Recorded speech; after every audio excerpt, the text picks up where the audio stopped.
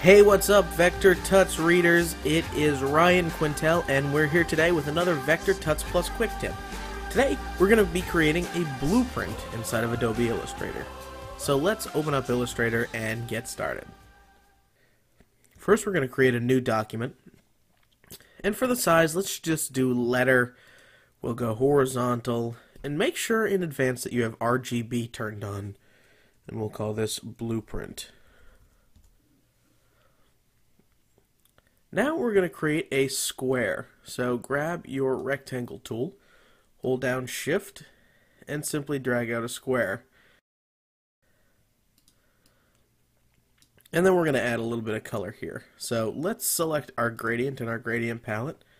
We're going to add a third dot a little bit closer to the edge. And we're going to make it a radial gradient.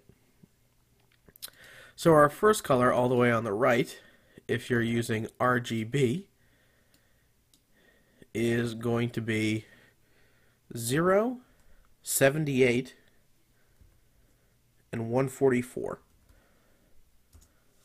So you can see that's a dark blue. Our second color, also change that to RGB, is going to be 56, 126, and 235. You can see we're getting to a lighter blue. And finally, the last color. When we go down, we're going to choose RGB. That's going to be 0, 167, and 255. Now, why all these random colors? Well, I've baked this cookie before, so let's just say I'm fairly familiar with what's necessary. And now just adjust these colors until that looks like a pretty smooth transition. And I actually like it a little bit closer to the left-hand side here. And that is our gradient. You can also remove the stroke on that as well. Double-click the grid tool, and we're going to say, give us 20 by 20. We'll hit OK. We'll drag it open. And there is our grid. For that, we're just going to make the lines white. And we're going to take its opacity down to 20%. So now we have our blueprint paper kind of foundation laid. Select everything, Command-G, group it. Now we're going to put on a little bit of a curl at the end of this blueprint. And how we're going to do that, well, I'll show you. First I'll make this pink so it's really super visible to you guys. But grab our pen tool a little bit before the end.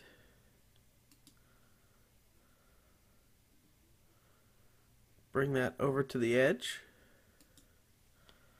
and come down below the blueprint.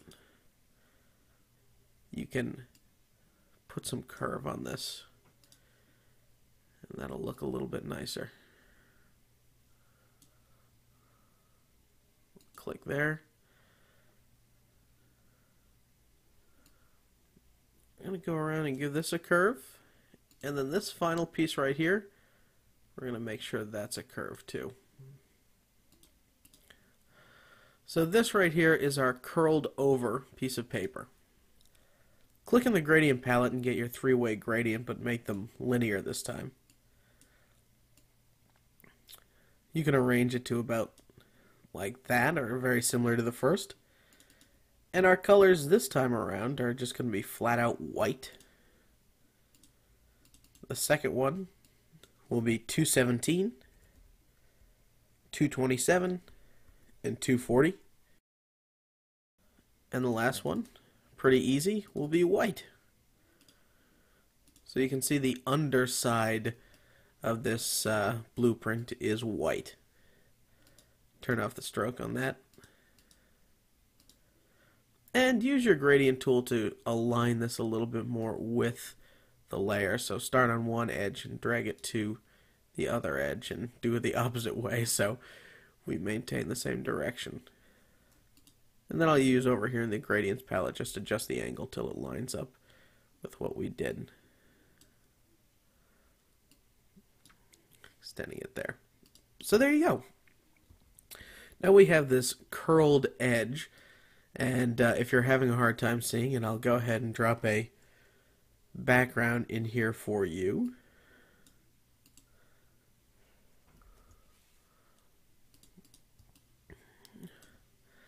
Now we're just going to do a couple final touches here.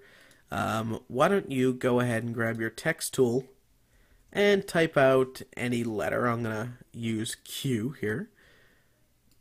And I'll pick a font, maybe something that looks a little bit more structured. We'll try Helvetica New is what I'll pick.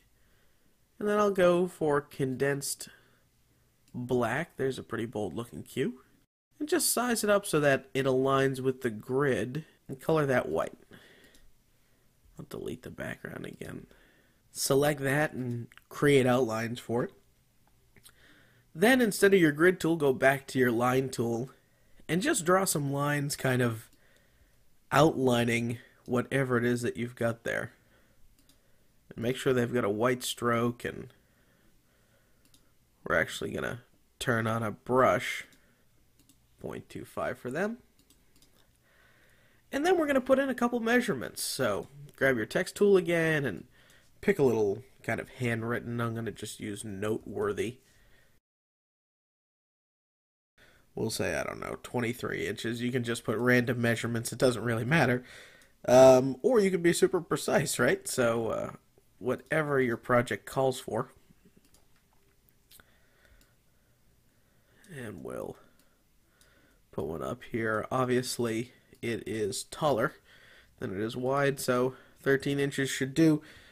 And that is the gist of it, how to make a blueprint in Adobe Illustrator. It's obviously not an architectural blueprint, it is just in the style and spirit of, but there's a quick and easy way to do it. So, hope you enjoyed this quick tip, have a great day, and keep designing.